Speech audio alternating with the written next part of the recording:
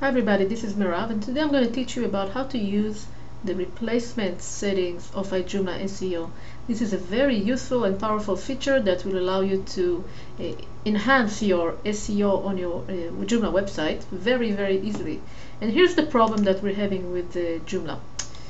If you look at the title of this page, let's see, we use the Firefox feature view selection source to see what the source is looking like, and you can see that the class is content heading. Alright, this doesn't mean anything to Google or to other search engines. What we want to have, if we want to have it to be a heading like H1 or H2, this is how Google knows that this is important, so we need to change that to that. So this is how we do it easily with iJoomla SEO.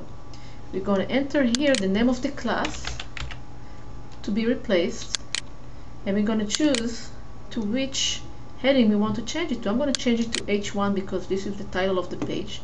I'm going to save it, and now we're going to refresh the page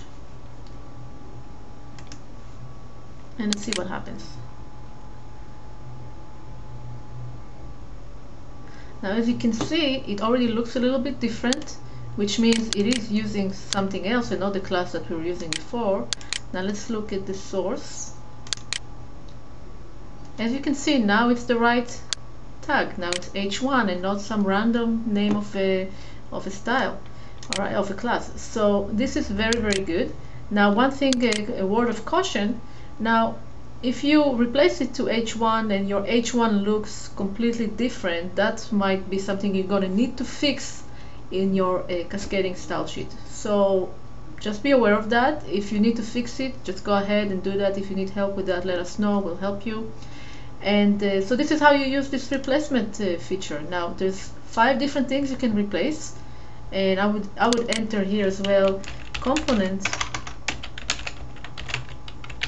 That's another problematic one, and I would give it an H1 as well. But anything you want, you can change to any of the tags here. Alright, so that's very useful, very easy. This is it. Thanks for watching.